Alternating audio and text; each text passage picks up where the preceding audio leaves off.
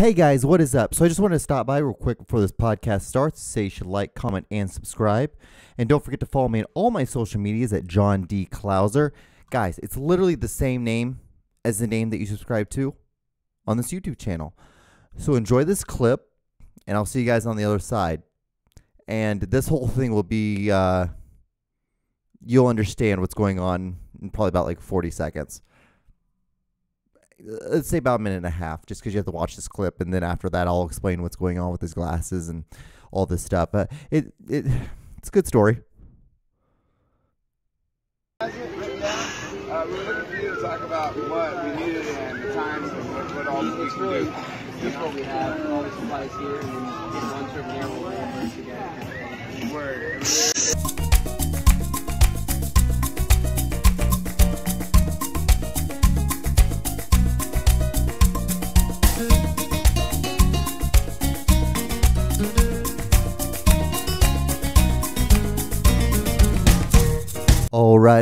All right. What is going on, guys? How are ya?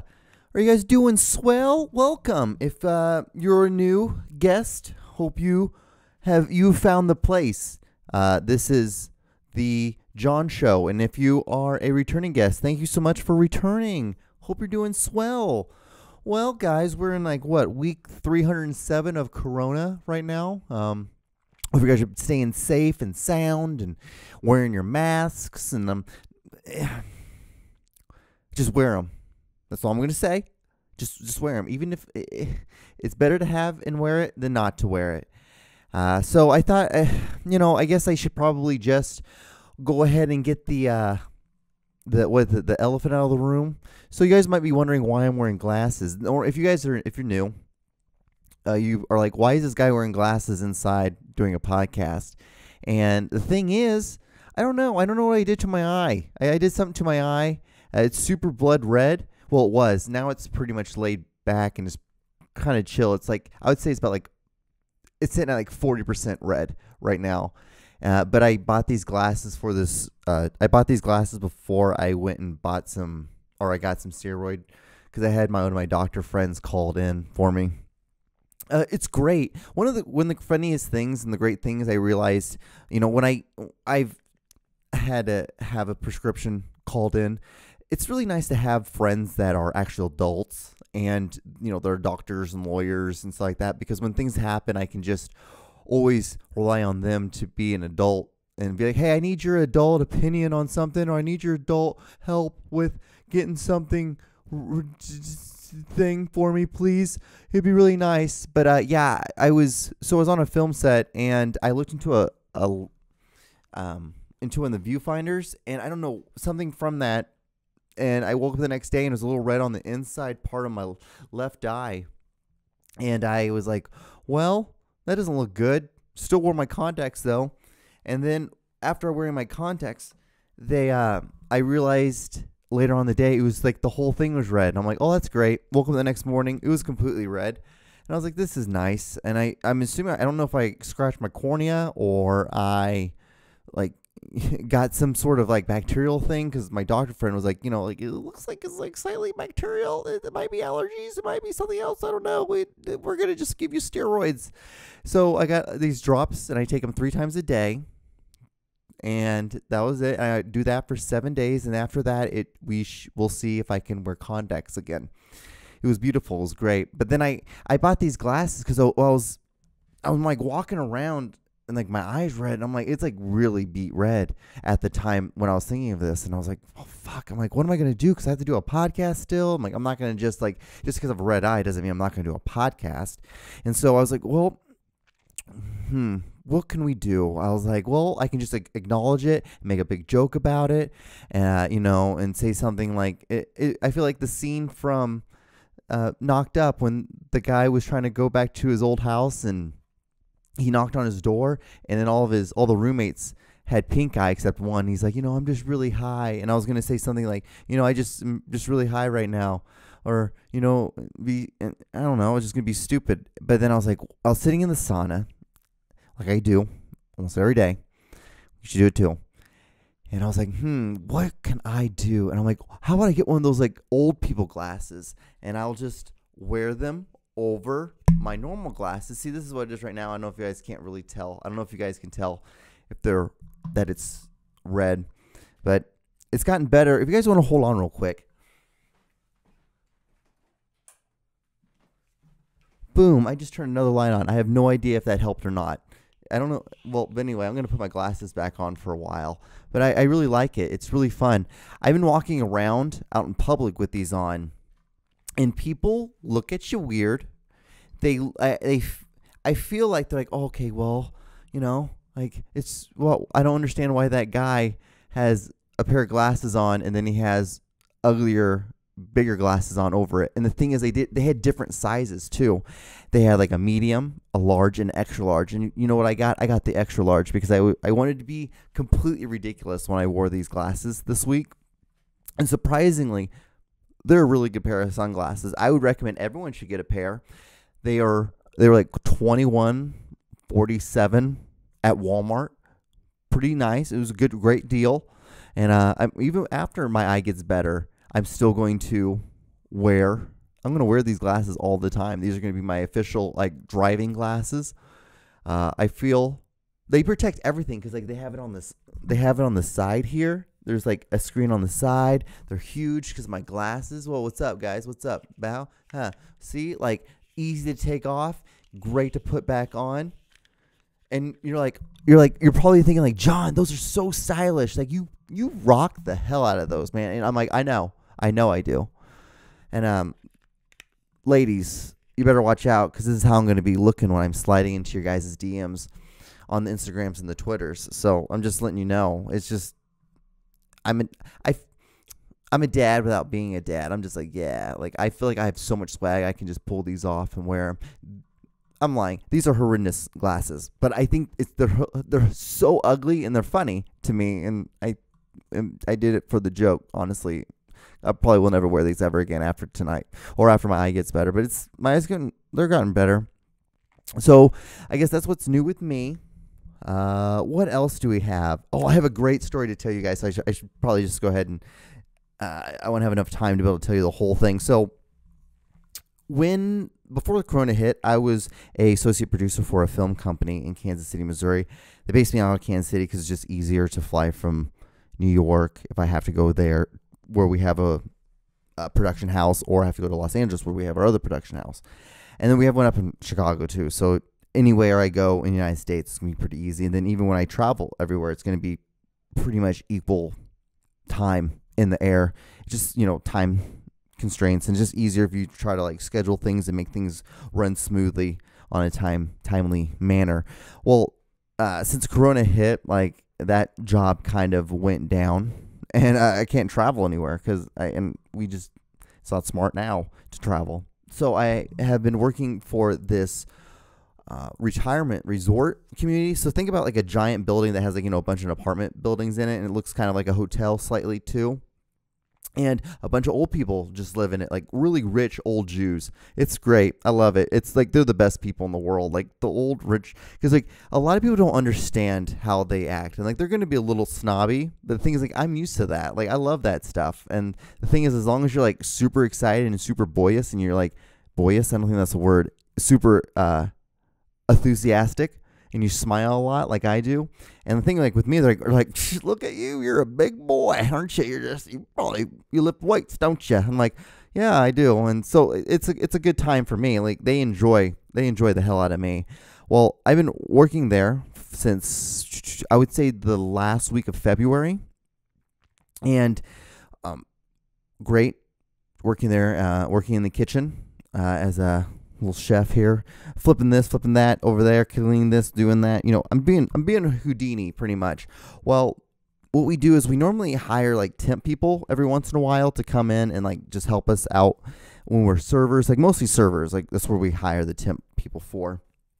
And we hired this temp guy who came in, and I already thought that he was kind of a piece of shit. And you might be like, John, why are you being so harsh already? Like you'll understand it about a minute and a half after I tell you the story.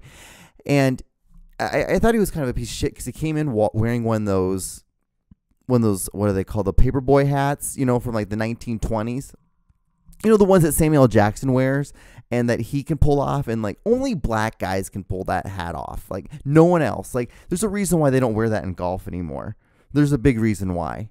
And he came in, I'm like, huh. And I came in, I talked to the sous chef, and I was like, huh. I'm like, why do we have kind of like a piece of shit like working here with a paperboy hat? Like, John, you shouldn't be like that. You shouldn't judge someone like that. I'm like, okay. I'm like, all right, guys. All right, okay.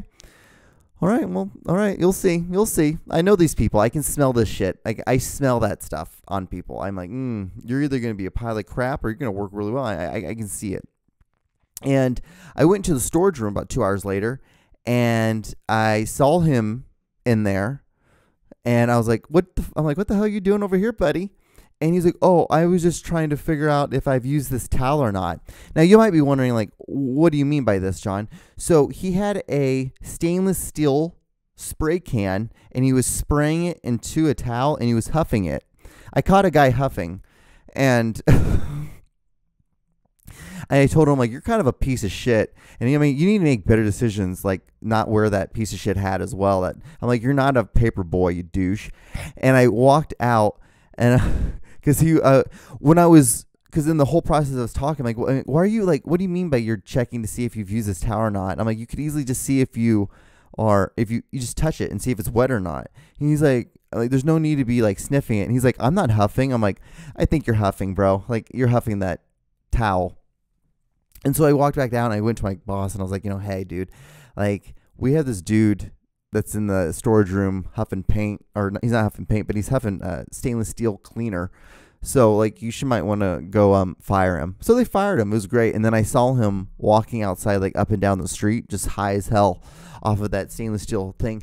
And I thought, I'm like, where would you even start to use stainless steel cleaner, like spray, to get high off of? Like, I wouldn't even, if I'm like, oh my God, I need to get so high right now, I just want to get high, that would not be the first thing I would think about. I wouldn't even think that could be a possibility. I know you can use that spray that you put on keyboard spray. I know you can what is it, whippets. That's a thing I've seen. It was so great. I went to this go away party. This is a while ago. This was like a couple years ago. I went to this going away party for this comedian because he was moving to Chicago because he was doing something. I think he started working on some radio show, and then he was starting to become a headliner in like a bunch of Chicago places. And when we were at the party, like there was like no drinking.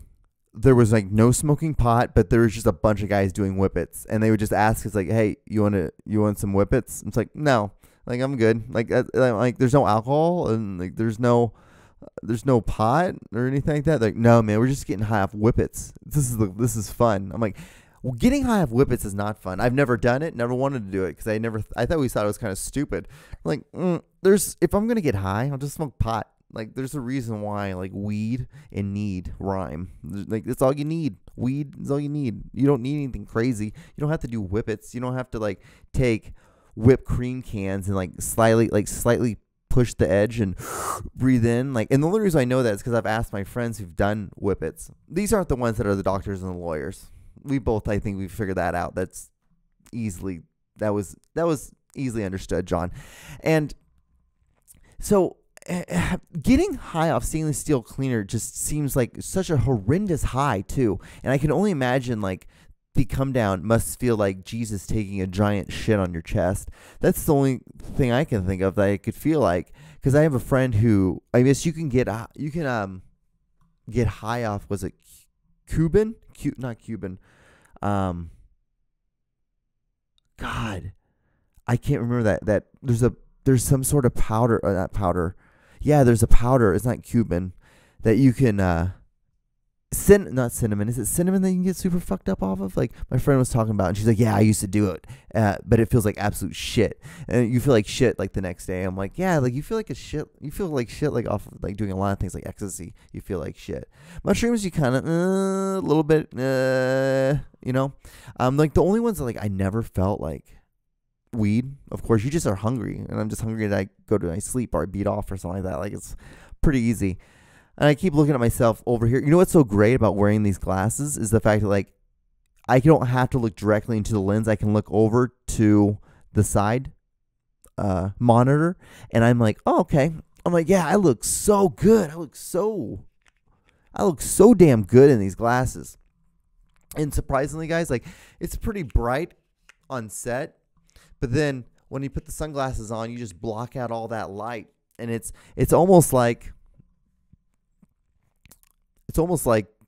I put some like ND filters on my eyes. It's really great. It's a good time. So, but yeah, don't huff shit. Like, don't do that. There's absolutely no need to be doing dumb stuff like that at all. But yeah, that's the story. I caught a guy huffing paint. No, not huffing paint, but huffing stainless steel. Because, like, the thing is, like, the only thing I would ever think of, like, is huffing paint. Like, that's the only thing I've ever known. And maybe I'm so elementary when it comes to things that you can huff.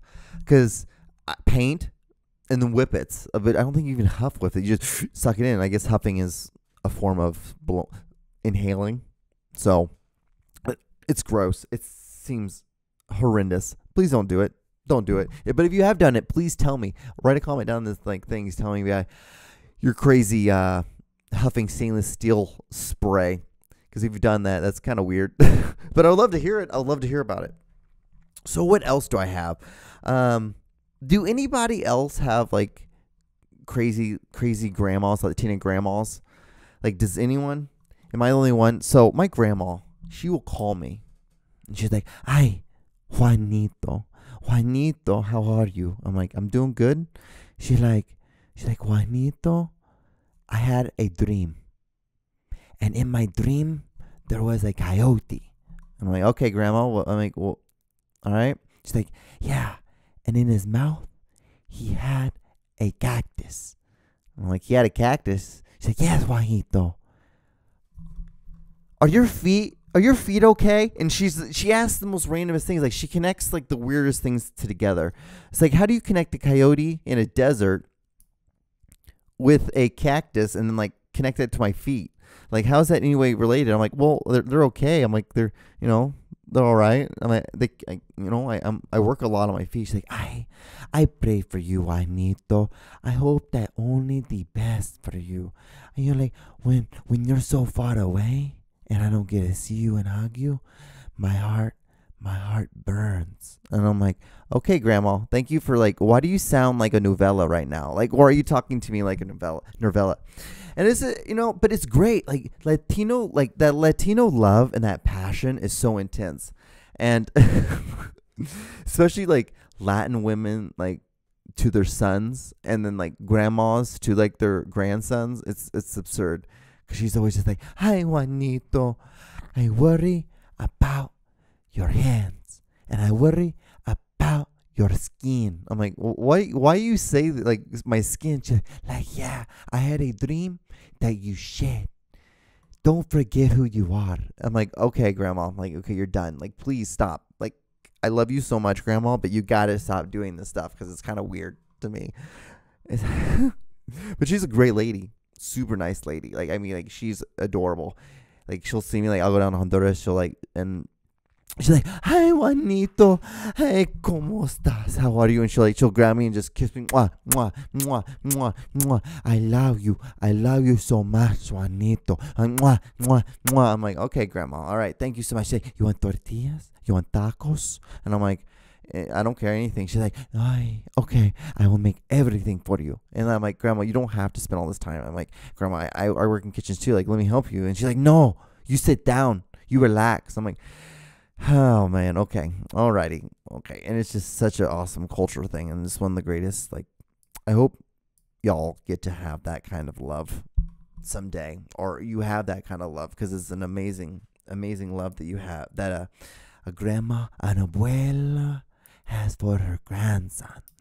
It's like, but she's like so dramatic. "Ay, Juanito. Ay, Juanito." It's like, thank you, Grandma. I love you so much. Like, if you're watching, I don't know if she watches because she can only speak in Spanish. So remember, like, everything she says to me is always in Spanish. So it's never like, and so it's an interesting time. Oh, An interesting movie you guys should check out. It's, I guess, a documentary on Netflix. So it's called Love on the Spectrum. If you haven't checked it out, you definitely should. I feel like this should be a segment on the podcast now. I should always recommend a new show or something, a movie, documentary, something for you guys to watch for the week, and then tell me how you guys like about it, if you guys like it or not. But it's called Love on the Spectrum, and it follows around. And I was like, when I first heard about it, I'm like, reality television. I'm like, ugh. And I'm like, it was Australian. I'm like, oh, I'm like, okay, maybe, like, because I like a lot of their feature films that come out of Australia. So I'm like, okay, maybe this is what works. But I'm like, what is it about? And I looked at the synopsis, and it's about, they follow around some people who are on the spectrum of like autism. And I'm like, I don't know if I really want to watch any of this, because I always feel like that kind of stuff is exploitatory, and like they're just exploiting these people. And I'm like, I don't like that idea. It doesn't seem like a good thing to be doing. And so I watch it, and it's the most purest thing in the world. Like, you just like it, you see all the bullshit that we do as, I guess, what you call normal people, or people who are on the spectrum, how we layer so much bullshit when we like date or when we meet people. And they're just like, they'll go on a date and they'll be like 20 minutes and they're like, you are nice, but I don't want to be with you. Bye. And they just walk away. And it's the greatest thing in the world. And like, there's just so much layers of non-bullshit that's with them. And it's a good show. So I recommend that. I heavily recommend that you watch Love on the Spectrum. It's really good. Really good. It'll make you feel good. It'll make you feel so nice, because the whole time you're just smiling. There's like a guy named Michael who's adorable. Calvin's adorable. And like, you see these people who have like all these weird things. Like, they'll be completely normal. Like, there's this kid, like, he's like super like fidgety, and he's just like, he says, like, I don't like being around people. And I'm like, oh yeah, I like you, bro. And then like, you start seeing him playing pool, and he becomes like a normal bro. He becomes like a normal dude who's just like running the table on it. And he's like, he's autistic, so like, he's able to has this super focus, and he's just like, yeah, I see every shot before it happens. Like, I can just like see it, and I just like picture it, and I figure out the way and the angles I want to shoot it, and I just get it done. I just do it. And I'm like, that is awesome, and very good watch. So please watch it. And like, 98% of people who've watched it like it. And I don't know who the fucking 2% would not like it. It's like, how can you not like this? It's like, it's adorable. There's no cussing. There's no profanity. There's no like twerking. There's nothing weird and fucked up. It's just like these people on the spectrum, and you learn a lot about that. And you also learn you see a lot of the mirror gets put onto you. As the filmmaker, they put the mirror onto you, and they kind of like look at the shit. Look at like how much bullshit we do as just normal people, quote unquote normal, or not on the spectrum. But the only bad thing I would say is that they introduce people, but then they kind of like go away from it, and they bring them back, and that's kind of like the only jarring thing. But it's not that bad. It's only a couple seconds of it, so it's good. Check it out. What can we talk about? What else do I have to talk about? I want to take a moment. This is for all the black ladies out there. I want to give you guys a cheers, because black ladies have changed the standard for how booties are. Have you ever like, Instagram is crazy. Like, you check out all these girls with big butts, and you're like different. Like, everyone has to step up their game. Guys have to step up their game. Girls have to step up their game. Everyone has to step up their game. Like, we all have to do like legs. We realized how important leg day is now. It's great. It's such a weird thing how history's going to look back on that. History's going to look back on that, and it's going to be a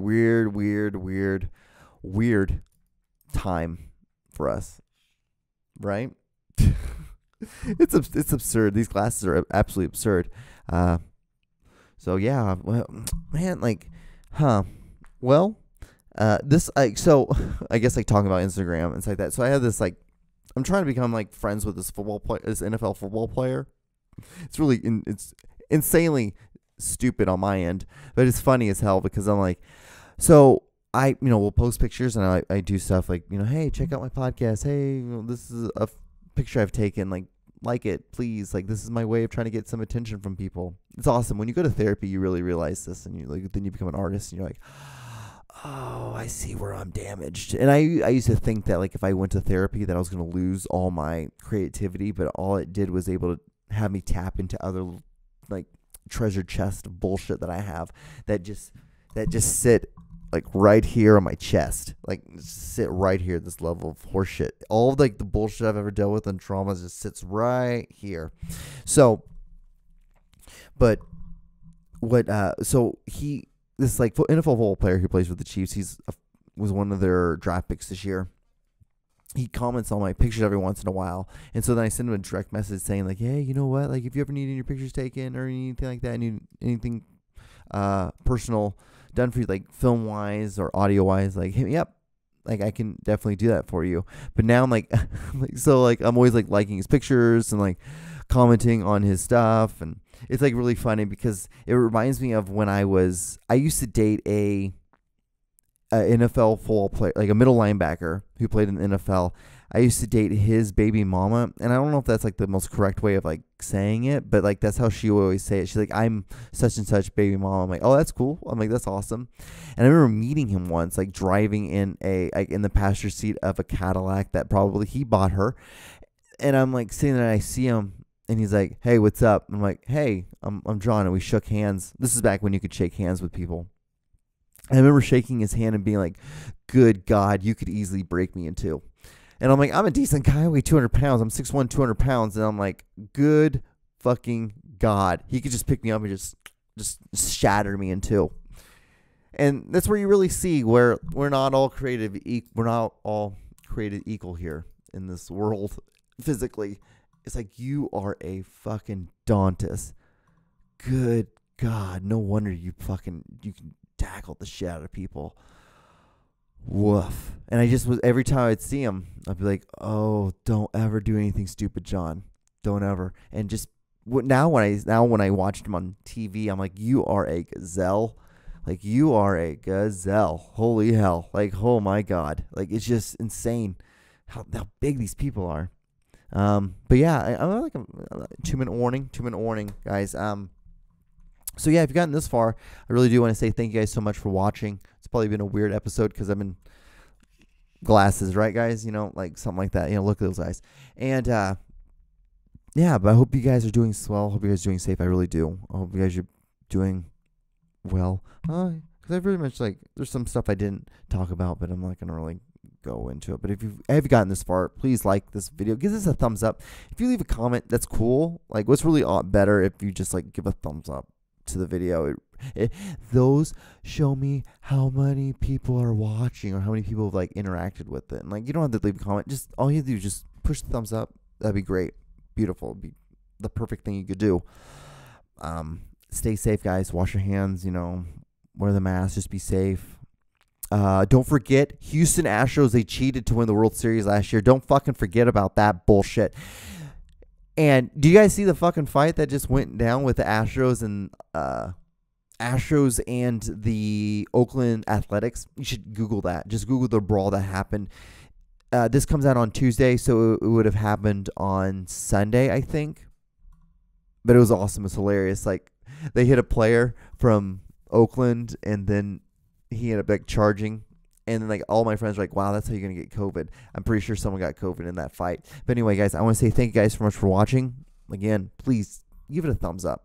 My eyes will be better next week. I'll probably still be in glasses, but I will not have these grandpa shades on anymore. Or I might just wear them now. Maybe this might be my thing. Maybe this is the thing that I'm like, I've been looking for. I need to trademark these big, over-the-top glasses that you wear over your glasses. So, anyway, stay safe, guys. I'll see you guys next week. All right. Bye.